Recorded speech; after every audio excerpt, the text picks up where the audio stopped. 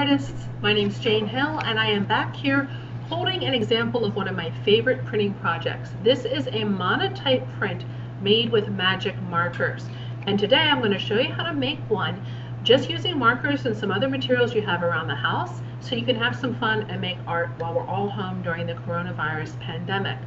Now then, a monotype is a print that just gives you one print. You know, if you think of going to your computer to print a document, you get multiple copies of that document if you want it.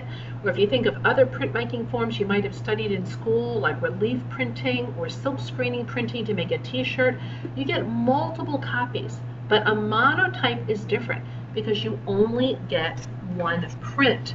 And monotypes can be made with a zillion different types of materials. We're going to use markers for ours. To get our creative juices flowing though, I want to show you a print, not a monotype, but still a print, made by one of the great artists of the 20th century, African-American artist Romare Bearden. This is a picture that he made. It is a print and it is called In the Garden. Now, this is a lithograph. The artist manipulated and drew on a stone with a special type of tool. Litho means stone, so lithography or lithotype means a print made with a stone process. So it's not a monotype, but it has a lot of things that we're going to be thinking about in our monotype, and a couple of things in particular I want you to think about. First of all, this print has beautiful, rich surface textures that you see as a result of the printmaking process. If you look here, and you look here, and you look all through here, you'll see a texture created by the ink that was put on the block, picking up and sticking to the paper unevenly, so a really rich surface is created, and it's very spontaneous and magical. At the same time, Bearden has used real, simple, beautifully flowing bowl shapes. The figure is divided into simple shapes. It's not realistic or detailed at all, yet it captures the essence of this figure solemnly standing in the garden with her arm in the air. The other thing that really is good to keep in mind, and we can be inspired by Bearden by, the beautiful rich colors. There's this rich, powerful red, yellow, white, black, green, and somehow they all weave together. And the artist has balanced the colors too. If he has one color in one area, like this green, whoop, he makes our eye move down to the other side of the print and up to another area. He dances the colors all around. Of course, the big, bold black we see in the figure, boom, that's the center of interest, and it really draws our eye in to that central figure. So Bearden is thinking very consciously and very carefully as he creates his beautiful print of this figure in the garden. Well, we've thought about textures and colors and shapes that we need to be mindful of as we create our print. And I'd like to invite us in our print today to think about doing a large, silly, somewhat abstracted face. This is one that I made earlier, and I'll share with you really quickly how we're going to go ahead and get it done. Now, you're going to need some materials, and again, they're easily found around the house. You'll need a piece of stiff cardboard, just something you cut out from a cereal box. If you don't have stiff cardboard, you could probably use a hardback picture book. You're going to need a nice clean piece of aluminum foil. You'll need some paper to make your print with. You'll need a small container of water, and in that you're going to need a sponge that you can squeeze out for some water. And then finally, one thing I really like having is a Q-tip. Oops, and I forgot the most important ingredient. You need a whole bunch of water-based markers. Don't get Sharpies. You need to have a nice water-based marker in order for your print to work out well and look good. Okay, oh, and I just found, here's another print I made earlier today. This is another monotype, and it'll give you a good idea of what's coming up and some ideas you can come up with later as well. This is another monotype print that I made. Okie dokie, let's get started on this. You're going to take your cardboard, folks. It's right here. You're going to take your beautiful aluminum foil, and you're going to wrap a present. You're going to put the cardboard inside the foil. Ta-da! And you're going to fold it up like you're wrapping a present, only partially way around. So I'm going to go ahead and wrap it, and wrap it, and wrap it, folding my foil over the edges of my piece of cereal box or other cardboard. Okay? So here it is. It's just a big old piece of foil that's wrapped over a piece of cardboard. What could be simpler than that, folks? Easy peasy. Now, some of you might say, but Miss Hill, look, it's all wrinkled. Who cares? That's going to help create some really cool textures. Alrighty. Now, when you guys work, you're going to work flat on the table like this. But so that you can see what I'm doing, I'm going to do my very best to demonstrate this on this demonstration board. So let me take a minute to clip my foil here to my board. That way you'll be able to see better in the long run. It just takes me a second to get it all set up. So give me a minute, folks. Okie dokie. I've got it set up. I am as close to you guys as I can get. And now it is time to start drawing.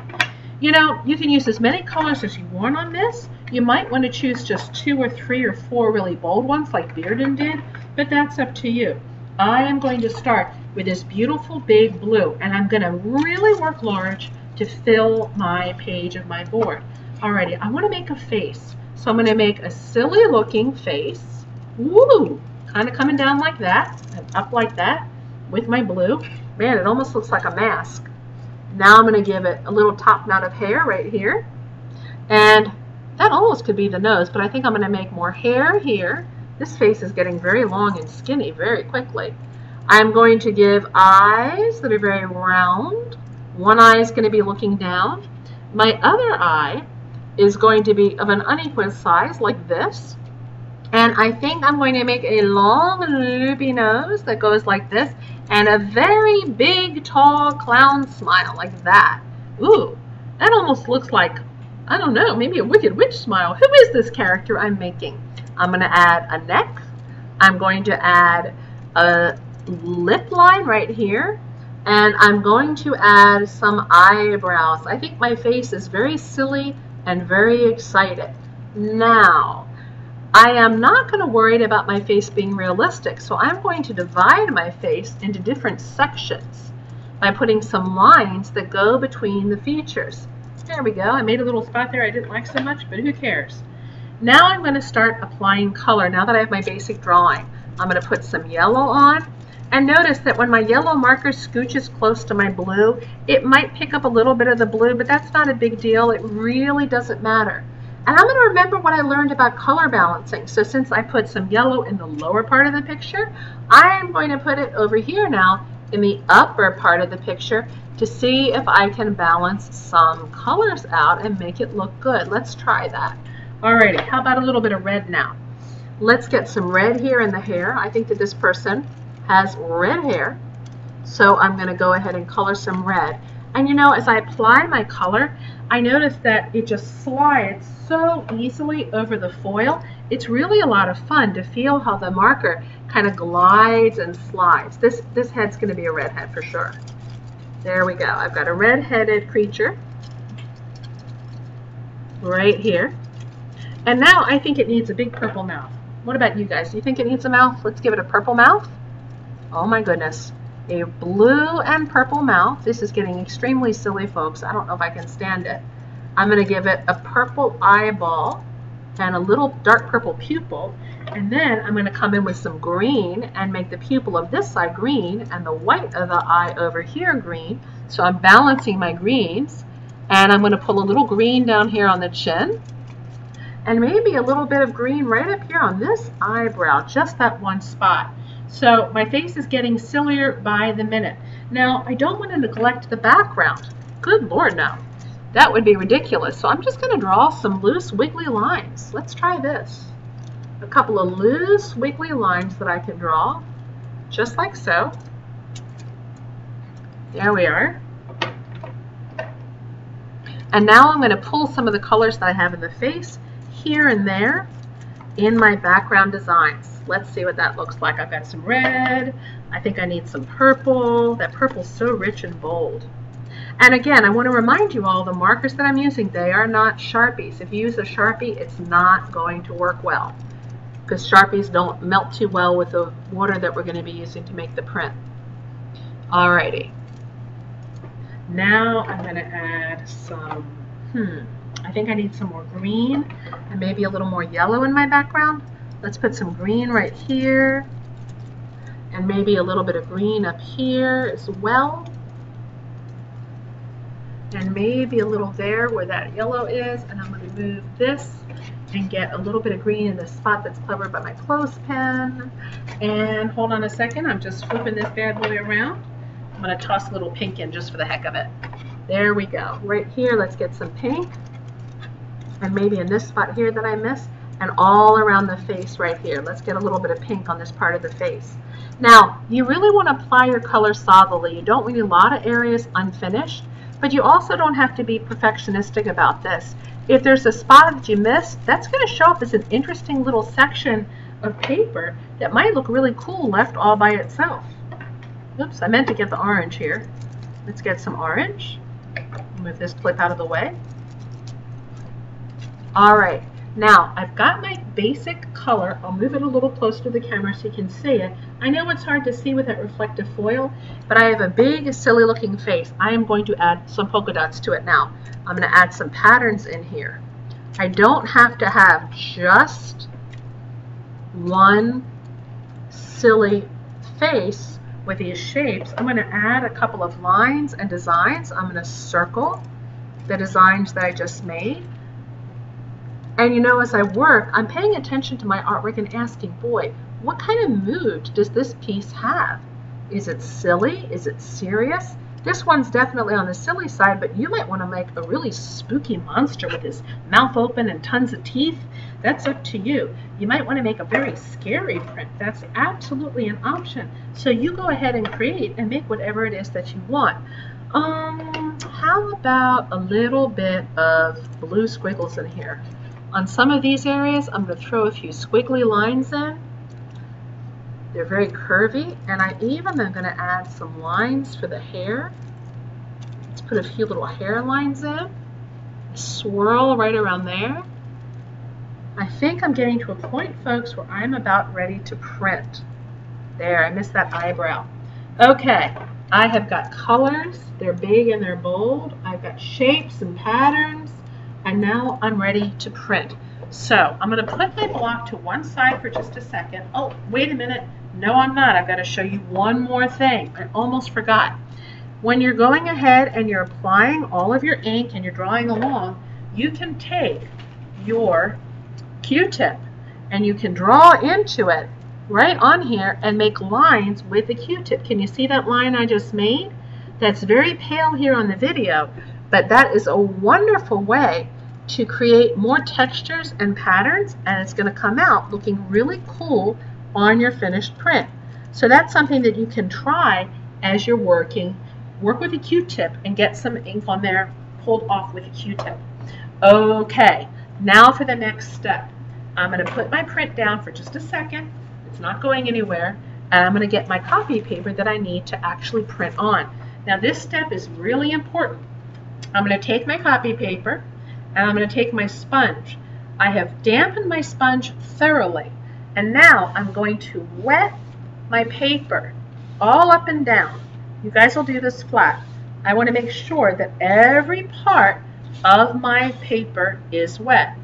And now that I've done that, I'm going to take my print, I'm going to lay it flat, and I'm going to hover my paper on top of it. Let's see if I can hold it up like this so you guys can see. My print is right here, and it's facing ink up. Now I'm going to take my dampened paper, I'm going to lay it on top like this, and very carefully I'm going to rub it just like this. I can even use my hand like so. Now I'm going to put it down for a second and rub it really thoroughly. All over. As I rub with this kind of motion, I want to make sure that I am rubbing the entire print. This is just something that's hard to do holding it up in the air, folks, so you'll have to forgive me. Let me see if I can tilt the computer so you can see a little bit more. Not so much. All right. I've rubbed and I've rubbed and I've rubbed, and I think I'm ready to take it off of my plate. Let's see what we get. Whoa, that is pretty cool. It's a little pale, but I have to say I like it. Now I've got to turn it around so you guys can see. I've been so busy staring at it myself. This is my very delicate monotype print. Now folks, this print looks very pale, but I'm not finished yet. It's a good idea to let the print dry for a minute or two. But once you've gone ahead and you've printed it, Let's raise it up so you can see it a little bit more. Now is the time, and it's dried a little bit. Now you can go back with your marker, and you're going to keep that beautiful, delicate textural quality of the print, but now you can go back and start outlining your main shapes.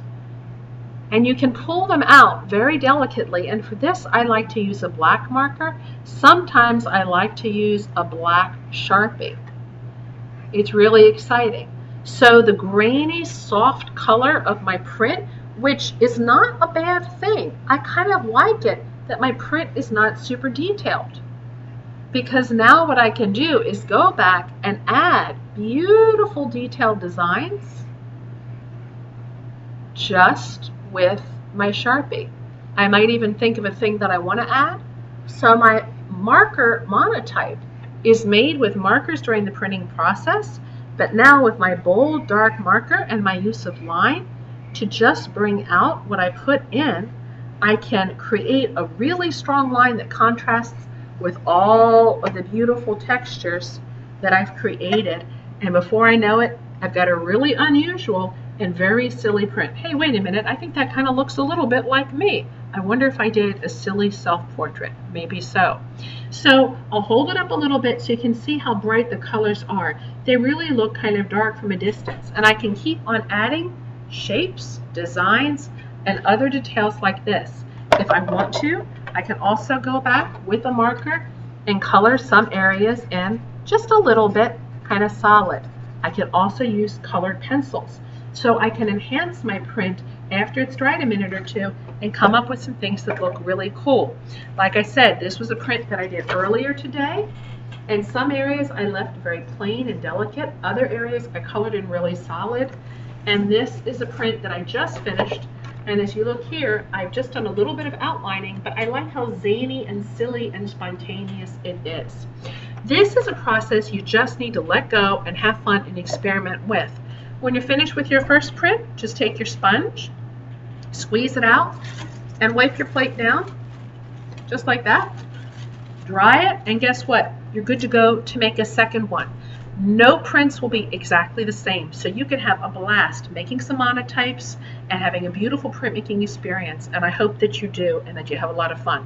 Alrighty folks, enjoy making some monotypes. I hope that you keep your eye up here for more videos and have a good time making art. Bye-bye.